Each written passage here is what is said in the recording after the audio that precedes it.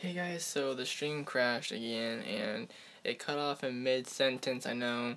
I will do the live stream. I cut it off there, I left it at that, I paused it, so it would come back to where we exactly are.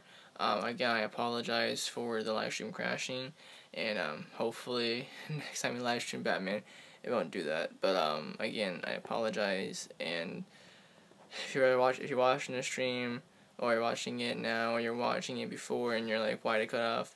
I'm sorry. I could try to do it. I can't talk today. I will try to live stream it in the next 2 days. So, thank you guys, and I apologize.